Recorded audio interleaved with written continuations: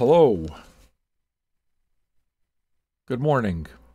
Good afternoon or good evening, wherever this may find you. Welcome to Old Man Listens to After Dark. This is something that we're doing later on in the night that we will upload for you YouTubers. We're going to be listening to Floating Points and the great, the legendary Pharoah Sanders on the 2020 release from Floating Points called Promises. This came out on vinyl only earlier this year, and I've been looking for a copy and just haven't been able to track one down. Finally, I found my copy. So, I'm a huge fan of Pharoah Sanders. I have several of his records, and, plus the stuff that he did with, obviously, Alice Coltrane, the stuff he did with John Coltrane. I love the dude. And I knew that this was a record that I absolutely had to have. Finally, here we are. We're going to be listening to this together. I expect it to be beautiful, man. I expect it to be ethereal. Where it is that I have a question, and I mean, it'll go in whatever way it does, but where it is that I have a question is, what Pharoah are we going to hear? Because Pharoah gets very crazy. And that's something that I'm looking very forward to finding out. Anytime I get to listen to new Pharoah Sanders, it's a big deal to me. I love this dude. So, is there anybody here besides myself that's never heard this Floating Points record with Pharoah Sanders? I mean, obviously me. I do have another Floating Points record, which I enjoy. But now you got Pharoah Sanders on it. It's another thing. Devin says he hasn't heard it either. FM Gary, Chris, nobody, all of you haven't heard it before. Darns hasn't heard it before. Okay, so there's a good bunch. Ruckzuck hasn't heard it before. Okay, there's a good bunch of us that haven't heard this record before. I know Nelson's heard it. Oh, fuck. D-Rock, Dubé. Okay, so then there's a lot of you that haven't heard it, which is even better. This is going to be a fucking vibe, man. It's what we look for. This is capturing the beauty of listening to a piece of music together in community, and I can't wait for it to happen. I have very high expectations. So, why don't I put this on first? Because I don't want to get interrupted in between sides and stuff like that. I'd like to experience the record altogether, but I need to go rock a piss. So this is happening a little earlier than usual. Hey, do you like what we do here? Then support what we do. Become a patron for as little as $2 or $5 a month. Patreon.com/vinyljunkies. It's kind of awesome, Give you a little bit of time to pack a pipe if you want. Get yourself refreshed. Because I expect it's going to be a really cool ride. Time to go take a squirt. I'll be back. Ma vaffanculo.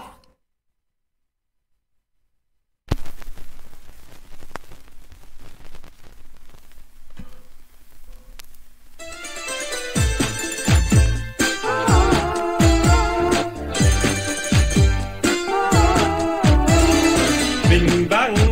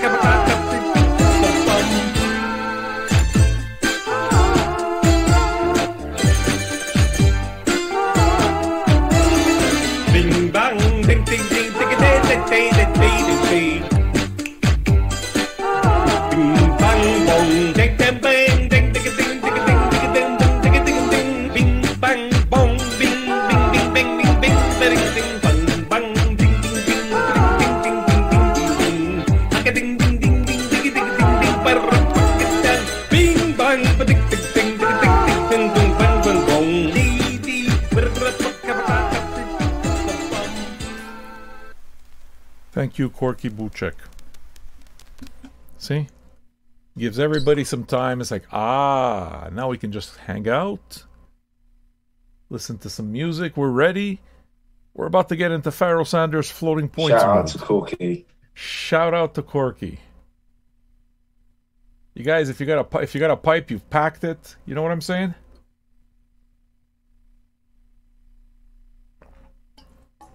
I wonder. DDT says he wonders if this is the most played track on the show. Yeah, most likely. Most likely. But it works, doesn't it?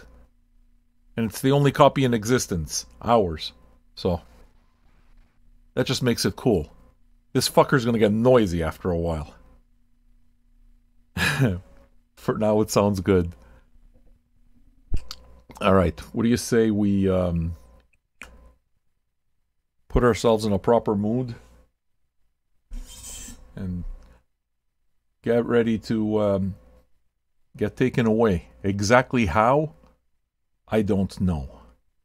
But I'm ready for it. I mean, I know the music of his predecessors. I know who he's worked with, so I have an idea. All right. If you like what we do, support it.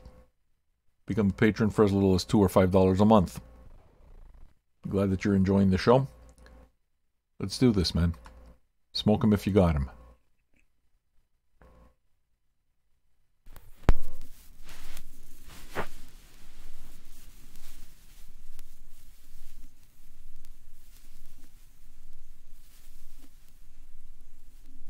That's noisy.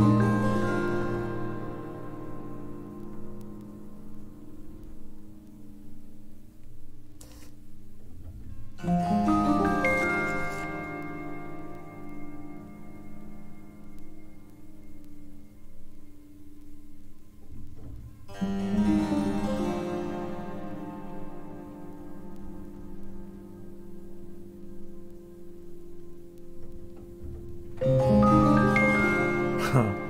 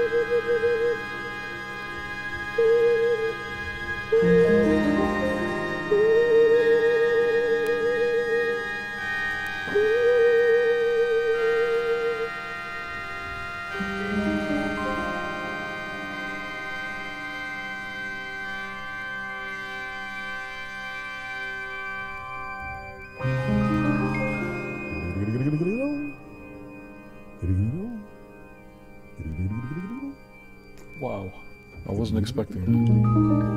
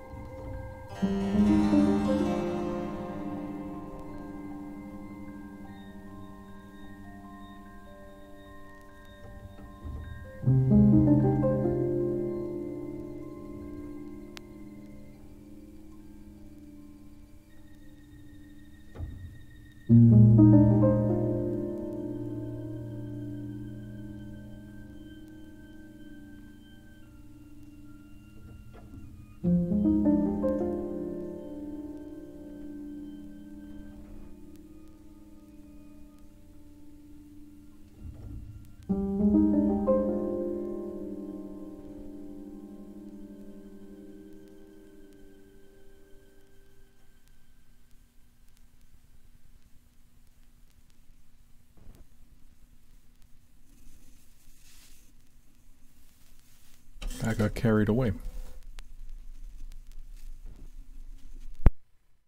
It was the greatest, just being able to close my eyes and let the music completely envelop me, and it did that on. It did that throughout. As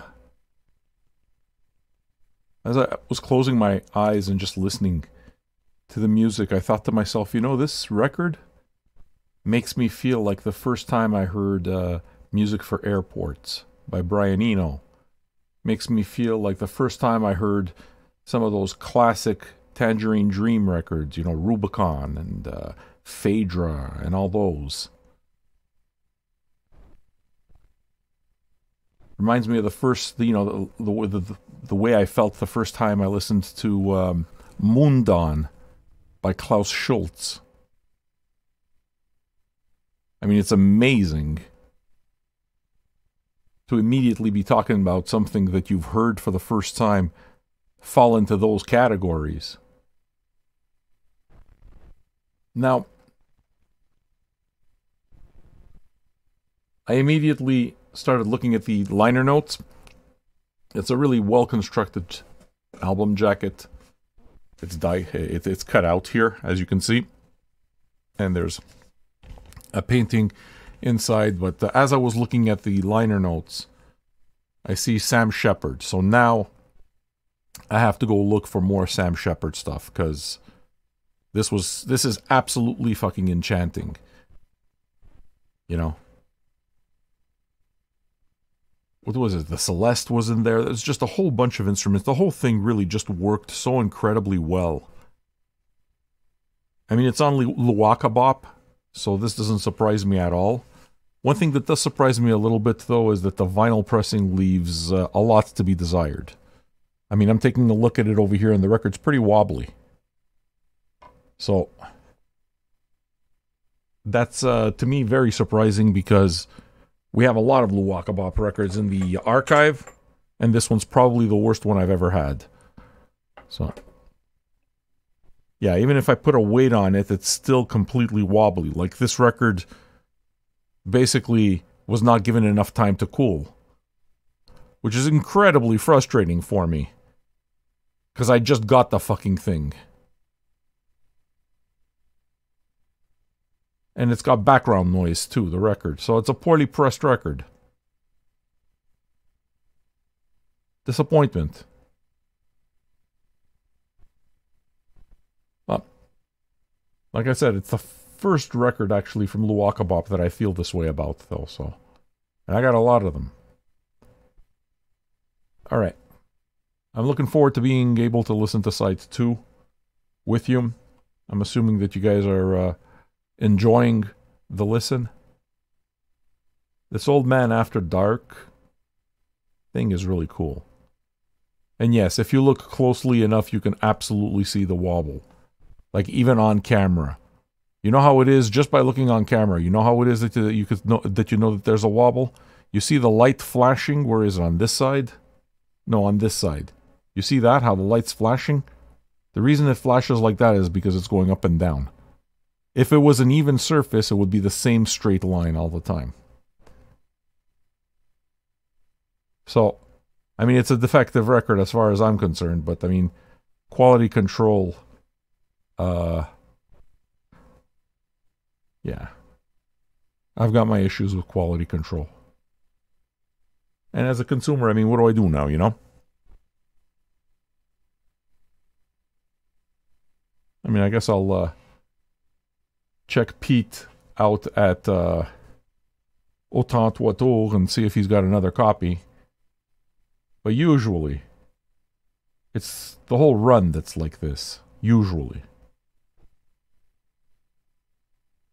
Yeah, but I'm curious. It does make me curious. For those of you who have it, do you have the same issue? Are you seeing a warp? The warp is significant. So.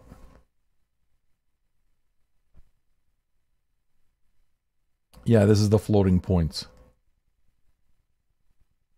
Alright. So what I'll do is I'll play side 2 for all of you. I'm glad that you're all enjoying the show. Folks, you can listen as much as you want here, but I think that the value of this show is the community. So, rather than just listen passively, I'd like to invite you to become a patron of our community and take part of the patrons-only chat and everything that comes with it. Patreon.com/VinylJunkies is where you can make that happen. I've just put the link up in the comments.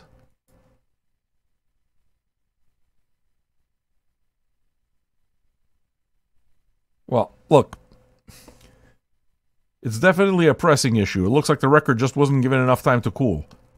Okay, even with you can see, even with a record weight, it's still wobbly. And it's the first time I own a Luwaka Bop record that has an issue like this, so I'll see what I could do about procuring a better one. Or is it the rest of the pressings? Okay, press that Palace, which isn't terrible. Palace is not fucking terrible, not at all.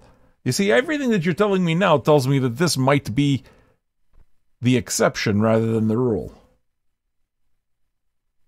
Yeah, Palace is one of the good plants, no doubt. So it's not like they went with just cheapo stuff at all. It must be a thing. I'm gonna see if I can get a replacement. Basically.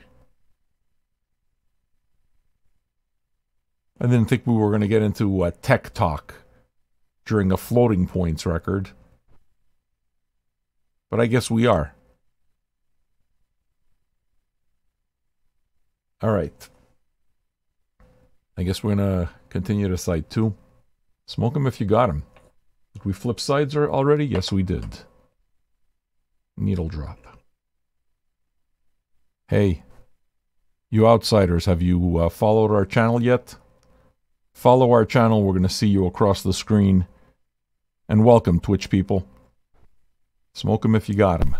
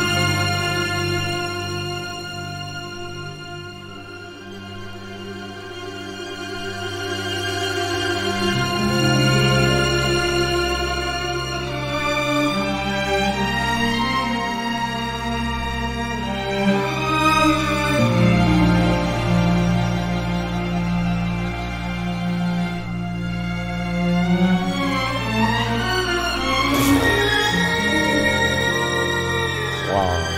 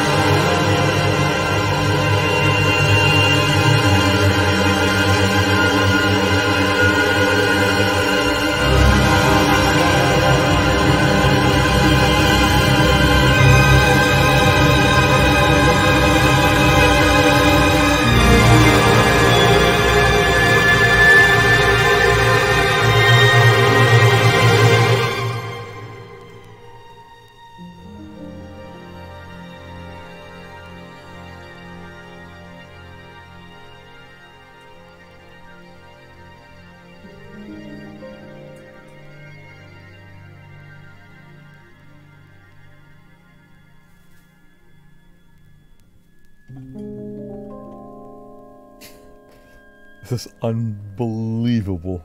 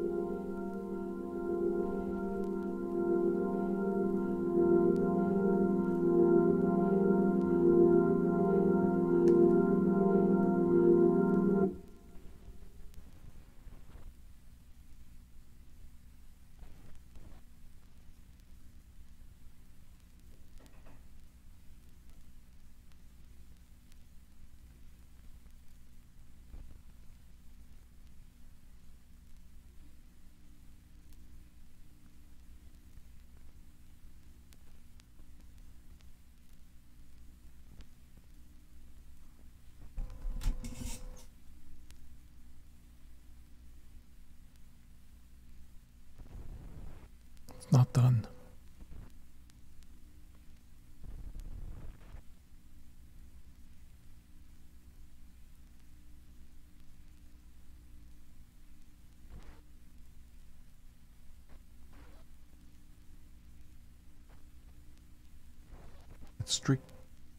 It's straight silence.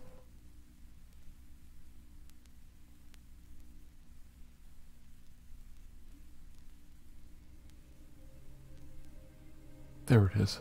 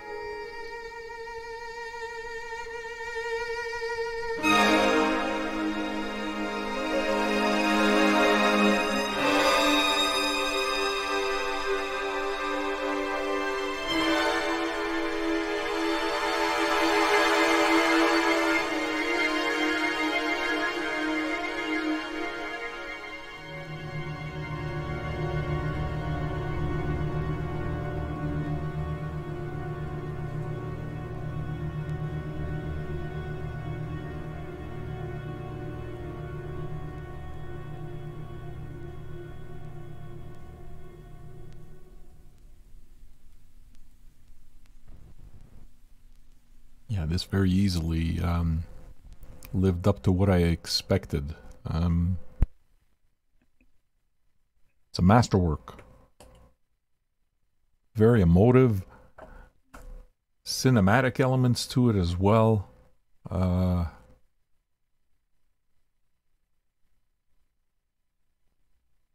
mean, how do you score something like this? You don't score it.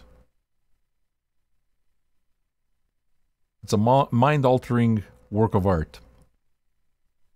On several occasions, as I closed my eyes and listened to the music and kind of like absorbed it, my entire body became charged with electricity. Frisson.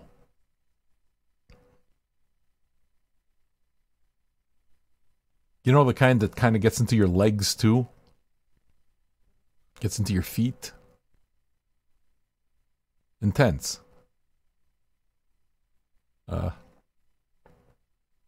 Usually that's the only score I need. What a great record.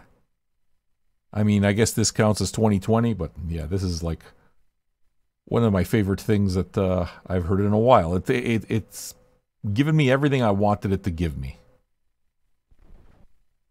It had the krautrock elements to it as well. The classical elements, the electronic elements. It's a thing all on its own, man. But yeah, there's a grandiosity to it. It feels like one of the important records, you know, just like it will be one of the important records in a Tangerine Dream catalog or Brian Eno and all the other names that I've mentioned. This absolutely feels like an important record in the career of Floating Points. I mean, I've only listened to 2 different pieces, and this is definitely the one that catches my attention and one that I can see myself playing on a very regular basis. It's beautiful. I'm guessing you guys dug it too. And yeah, it was like a hidden track on it. That's always cool. I was wondering, because it got like really silent. So it was a hidden track. Thing is with vinyl, you can tell that it's a hidden track. Like with CDs, you couldn't tell, right? Well, vinyl you could tell. Well, you could tell because the timer would just keep going forward. But here it's like you can tell because you can see. It's like, no, I mean, there's grooves. There's still grooves happening, so something should be happening there. Well, I'm glad that we did this. Floating points with Pharoah Sanders. Old Man Listens After Dark. A series I think I'm beginning to quite enjoy because of the impromptu and spontaneous nature of it. Rather than planning these shows ahead of time, they just happen in the evenings during our regular broadcasts. So that, to me, is pretty cool. Thanks for tuning in for it.